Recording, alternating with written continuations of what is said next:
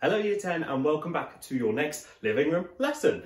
As you can see, I am dressed for the occasion today and you will find out very soon why I'm dressed like this. It's not just because it's still beautiful outside and I'm still stuck inside. You will see in a moment. So what you are going to need today, exercise book, pen and ruler, your phone and a scan of the textbook which will have been attached to your emails, okay? So it's time for me and Greta to get started. She should probably have some sunglasses on too though really, but hey ho.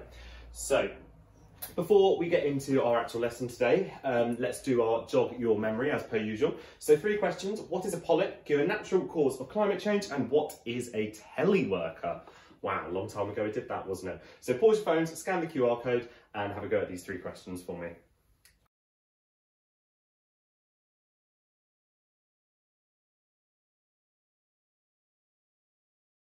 Okay, hopefully you've had a go at that. So, all is about to be revealed why I am dressed like this. So we've obviously been having a look at climate change for a while now, and we've been having a think about the causes of it, the general effects of it, and then last lesson we were having a look at the impacts on an ecosystem such as a coral reef. But what we are doing today is we're coming on to look at the impacts it will have on a particular place. Now this particular place, the reason we look at it is because we have to look at somewhere that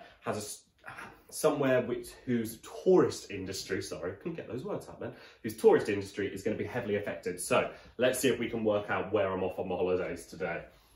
So this place is in the Indian Ocean. It's made up of 1,190 islands. Most of those islands are uninhabited, so nobody lives on them. 80% of the land area is under 1 metre above sea level.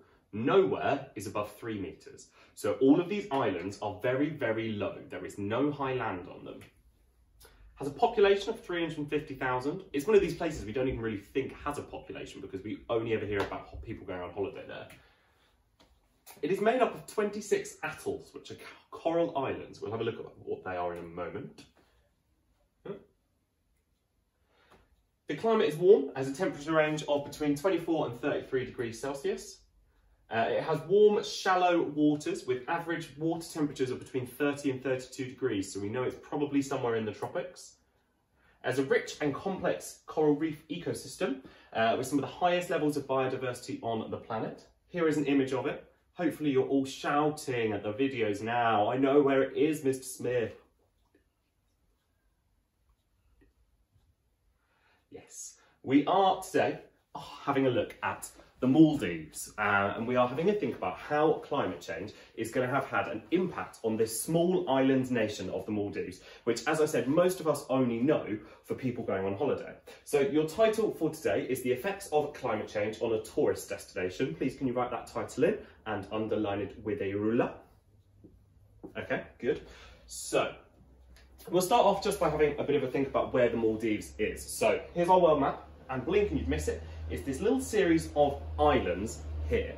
So what I'd like to do first is pause your videos and I'd like to go describing the location. I want you to be as geographical as possible. So we've obviously got something marked on here, this red line. What does that mean? We've also got oceans marked on here, and you can also make reference to continents or countries if you would like, all right? So pause your phones now, have a look at this map and write a couple of bullet point descriptions about where the Maldives is.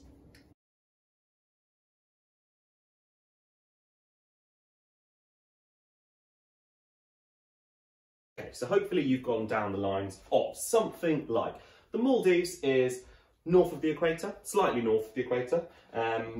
It is in the Indian Ocean.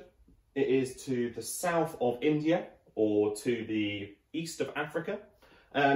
Hopefully you've put a few of those at bullet points. If not, please do. So first of all, we're just going to have a quick think about what makes the Maldives such a popular tourist destination. Now, I know it's somewhere that I'd really like to go because it is very, very pretty, but there are lots of other reasons why people go to the Maldives for their holidays. So what I would like you to do first of all, quite simply, is I just want you to pause your videos now and I just want you to make a few notes, maybe under a quick heading of what attracts tourists, and make a few notes, probably just copy out the red bits maybe, that's the key facts you've got there. So take this information, condense it, and write down a few notes about what makes the Maldives such a popular tourist destination.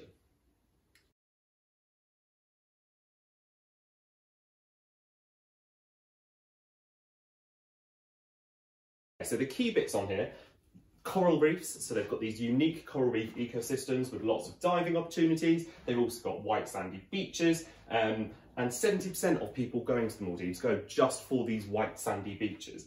They do look pretty beautiful, don't they? I'm just going to tell you a quick story now as well, because why not? One of my friends who I knew when I was training to be a teacher, she now teaches in Dubai. And just before lockdown happened, she was on holiday in the Maldives. And they then announced that lockdown was happening and no one could leave the Maldives. So she was stuck for 3 weeks in one of those beautiful Maldivian hotels that you see where it's all the like things over the ocean. She was stuck there for free for 3 weeks until they finally flew her home. Wouldn't there much worse places to be stuck, aren't there?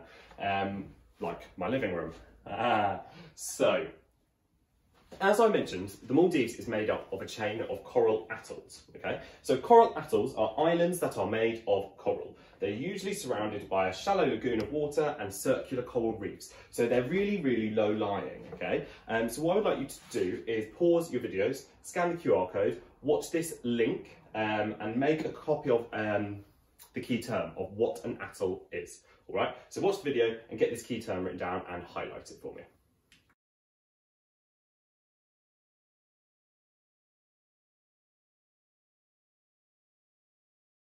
So, the Maldives, as we know already, relies really heavily on tourism. Loads of people go there, loads of people are attracted to it. But over recent years, over the last kind of 20, 30 years, the Maldivian economy has become really centred around all of that tourism that it gets. So what I'd like you to do next is pause your videos, read through this information, and I want you in your books to draw a series of images, emojis, pictures, diagrams, whatever. Feel creative to summarise how the Maldives has benefited from tourism. So pause your videos now and have a go at that.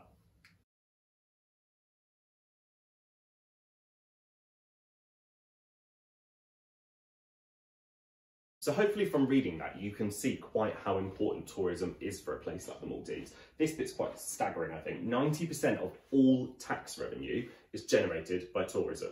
So that's basically 90% of the whole income of that island is generated by people going on holiday to the Maldives. So that leaves just 10% generated for people doing normal day-to-day jobs that are not associated with the tourist industry. So as we can expect, the Maldives has become incredibly reliant on tourists going there. I can only imagine that throughout the corona crisis, they are struggling hugely because obviously no tourists can go there. But we're not talking about that, we're talking about climate change. And we can only imagine, as we know they're really low-lying islands, that as climate change continues to happen and sea level rise continues to happen, we can guess what's going to be the impact on their economy.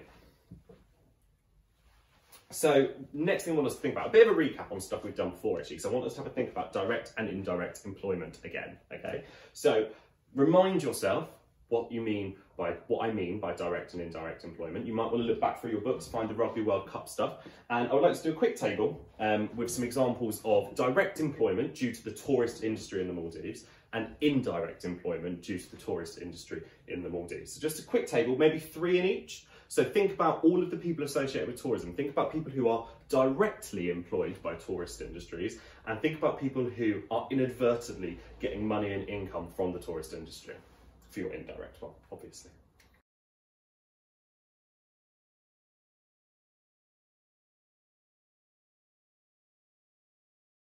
Okay, so hopefully you've remembered that direct employment is jobs that have been created especially because of the tourist industry, that if there was no tourist industry, those jobs would not exist. So that's things like hotel workers or air hostesses, pilots, tour guides. Those people would not have a job if there was no tourist industry. Whereas indirect jobs are jobs that would probably exist without tourism, but they benefit hugely because of it. So that would be things like cafe workers, scuba diver instructors, litter pickers maybe, all right? Now those jobs are all jobs that are created not necessarily because of tourism, but if there was no tourism, there'd probably be a lot less of those jobs and the people wouldn't be earning quite as much money about it. So a lot of the people, as we know, 90% of the tax revenue in the Maldives is from tourism.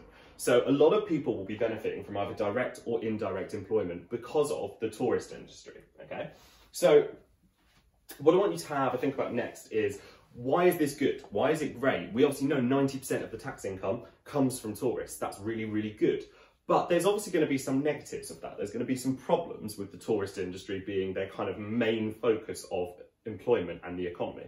So what I'd like to do quickly is pause your videos and make a copy of this table. So we've got advantages and disadvantages, and then we've broken it down into 3 different things. So we've got the local economy, sorry, I completely misread that, the local people, the local economy of the Maldives, and the local environment, so that natural coral reef environment. So quickly pause videos and make a copy of this table, and then I'm going to give you the things you're writing in. So don't stop writing things in the boxes, because I'm going to give you them, but you need to work out which box they go in, okay?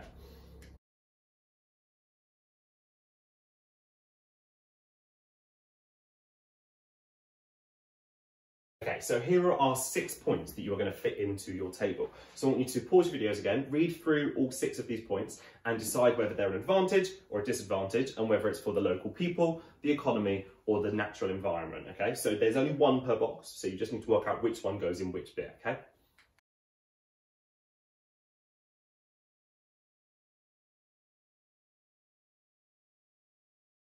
Okay, let's go through these then. So, advantages for the local people would be that it provides jobs in cafes, tour guides, hotels.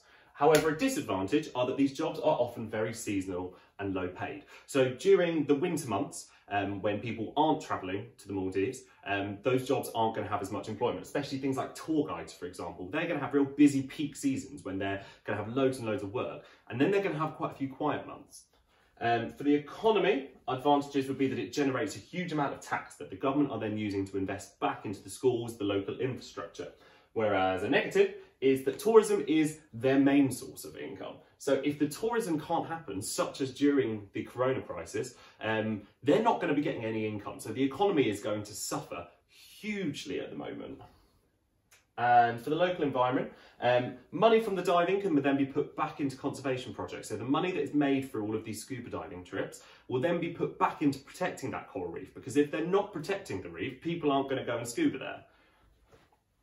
However, negatives are that these areas, these coral reefs, can often be damaged by the people visiting them, the tourists. They might take coral home with them, they might knock it with their flipper. Corals are really, really sensitive, so the slightest touch and they could completely die, all right? So the environment is being, whilst there are elements of it being quite well protected, it's actually being destroyed quite a bit as well, because we know tourists are stupid. People are stupid. Okay, so in terms of, we've had a look at where the Maldives is, why it is such a popular tourist destination, and why the Maldives might rely on its tourism. But what we're going to think about now is how this might change. And obviously we're thinking about it with our climate change hats on, because we're thinking about how this changing climate might have an impact on a place like the Maldives. So, the effects of sea level rise on the Maldives are that if there is a sea level rise of 1/2 metre over the next kind of 80 years, 70% of the Maldives will be underwater. So if sea level rise continues to happen at the rate it is happening, in 80 years' time, 70% of the Maldives will be completely gone, completely underwater. If that sea level rise was to increase, and it was to be of 1 metre over the next 80 years, the whole island would be gone before we even reach 80 years. By 2085, there would be no Maldives. It would be completely gone. So this amazing tropical paradise is at huge risk of climate change that, give it 65 years, it might not even be there anymore. It might cease to exist completely. So what I'd like to do very quickly is a quick heading of threat of climate change. And I just want you to summarise these 2 bullet points, just so you have a reference of how much sea level rise is going to impact the Maldives.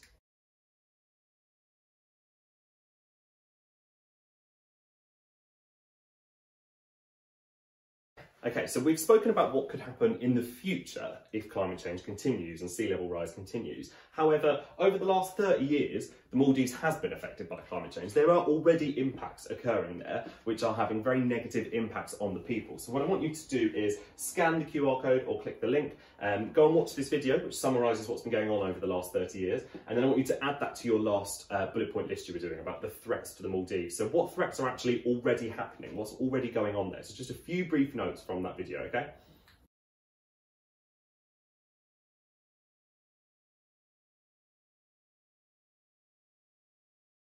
Okay, so we're going to keep thinking about the negative, about the doom and gloom, the impacts that would happen to the Maldives if sea level rise continued. So what I'd like you to do next is copy out these 3 bullet points, and I want you to put the words are in at the bottom here, and I want you to put the words into the correct gap. You might want to use the scan from the textbook to help you with this, or you might be all right. So pause your videos, read through these 3 bullet points, and put in the missing words for me.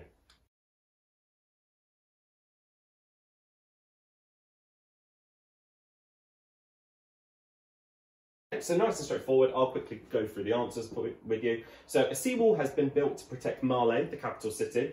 This needs constant expensive repair. So they're already having to put things in place like building this seawall, but the seawall is being constantly battered by the storms that are hitting the Maldives. So it's costing them a lot of money already to protect it. Drinking water is in short supply as fresh water from the ground has been contaminated with salt and water. So they're already finding that as sea levels are rising, their water sources are no longer able to be drunk from. So they're already having to ship in water, buy in water from other countries, which is obviously costing them money because their natural supply of water is being contaminated. And rising sea levels will flood the beaches and ruin luxury hotels. So if it continues, those things that attract the tourists, the luxury hotels, the beaches, the reefs, will completely disappear. So I want you to do this same sort of thing again, but this time it's what might happen in the future. So those were 3 things that have already happened to have an impact on the Maldives. Now I want you to have a think about what is likely to happen over the future. So we've got 4 more bullet points here, and I want you to write out these 4 bullet points, and where your ... are, I want you to finish off those sentences. I want you to explain and elaborate those for me, so you've got 4 more future impacts.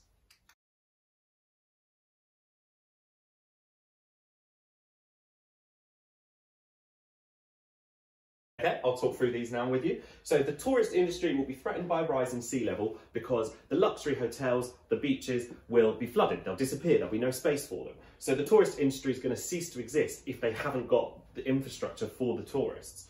The coral reefs will be threatened by a rise in sea level because coral reefs rely on shallow, warm water. And if the sea level gets higher, that water is going to become cooler, which means the coral reefs are no longer going to be able to reproduce. They're not going to grow, they're not going to sustain. So the coral reefs could disappear completely. And the entire existence of the Republic of the Maldives as a nation will be threatened because their economy is going to be completely shot. They're not going to have an economy if there is no tourism industry, if there is no coral reefs. That's 90% of their income completely gone. So they would have to either completely rethink and reinvent themselves as a way to try and earn income, or give up. And lastly, Maldivians may become climate refugees as there is no longer enough land for them to live on. So the Maldives is often thought of to be the first place that is going to create a huge number of climate refugees, people who have to leave their homes because climate has now meant their homes don't exist. So that is a whole population of 350,000 people who are no longer going to be able to live in the Maldives and will have to move somewhere else. So the future impacts are worrying. It's worrying what could happen to the Maldives if this was to continue. So there has been a few solutions to this. A few things are being thought of. I'll be honest, some of them are a bit wacky. They're a bit out there. So what I'd like you to do is, again, using that scan from the textbook, I want you to look at figure 33 and 34, which outlines 2 strategies. And in your books, I'd like you to describe what the strategy is. So just a brief sentence saying what this strategy is.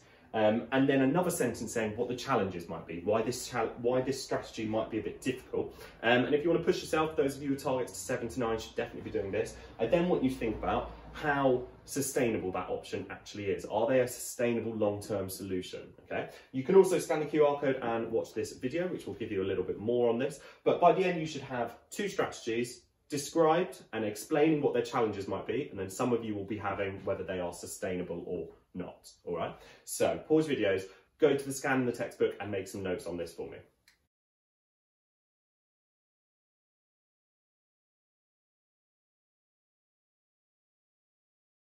Okay, so our 2 solutions were, the first, we'll start with the more sane one, is that in the long run, Maldivians are all going to have to relocate to Australia. Now, the Australian government have actually already said that they will accept all climate refugees from the Maldives because Australia are a country that don't have enough workers. That's why so many British people move to Australia and get jobs, because they are in desperate need of lots of workers. So they've said that Maldivians can move there. But obviously the challenges for that is the Maldivians might not want to. They might not want to leave where they've been where their family's been for hundreds of years, and the kind of income, the economy that they have lived on for a really, really long time. So you're going to have to convince them to move. But also, 350,000 people, you know, it sounds like quite a lot, but going to Australia, their population and the size of Australia, it's not going to have a massive impact on them, but they are going to have to put new infrastructure in place, because you think that's a whole new population's worth of schools to build and healthcare. So the Australian government are also going to have to invest in it. So as to whether that is a sustainable solution, it could be if it's planned well.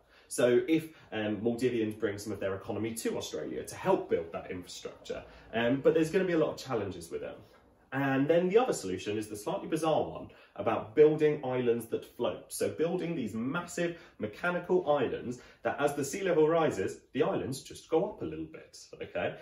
So obviously the challenges of that is it is hugely expensive, and we don't necessarily know how safe it might be, okay? So there are some risks involved with it. And in terms of sustainability, is it going to be that sustainable? Because they're going to have to constantly maintain these. It's going to cost a lot of money. If sea level rise speeds up, they're going to have to make them float higher, so it's going to cost more money again. I don't know if it's necessarily the best option, but it's a option, isn't it? So that is it for the end of today. But what I'm going to leave you with is an 8-mark question that I want some of you to have a go at. So the question is, the effects of climate change on the Maldives is a global problem. To what extent do you agree? So this is asking you, is the threat to the Maldives, is it just going to impact the people of the Maldives? Are they going to have to be the only people who put some effort and money into fixing it? Or actually, do we have a global responsibility to fix it? So those are your two sides of the argument. So up to you whether you write this, plan this, completely ignore me, which I'm sure most of you will do, but it's really, really good practice for some of you. But what you are all going to be doing now is completing a quiz on Teams. So your teachers will be setting it in Teams assignments. They will explain how to access this, okay? So make sure you go and have a go at that quiz to recap what we've done in this lesson.